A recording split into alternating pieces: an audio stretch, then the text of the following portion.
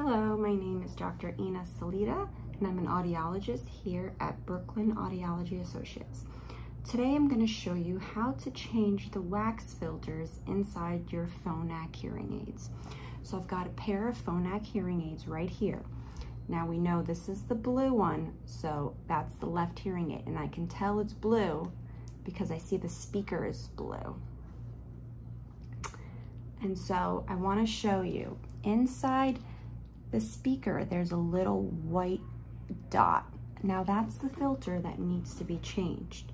So with your hearing aids, you should have this disc. This disc is what takes out the old filters and replaces it with a new one. So if you look closely, you'll see a number 1, and that's the first step, removing the old filter. And you'll know it's the old one because it's got a little garbage can indicating it's garbage.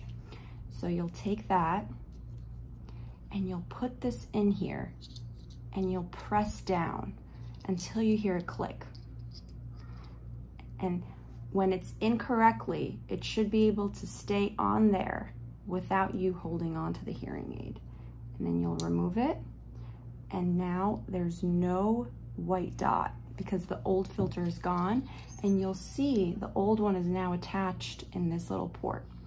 The second step is to go down here where you see a number 2 and put in a new filter, and you do it the same way as you take out the old one.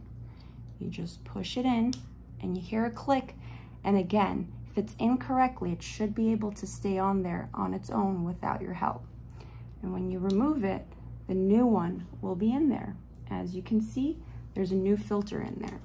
So you'll go ahead, put your cap dome back on, and that's it. You've changed your filter.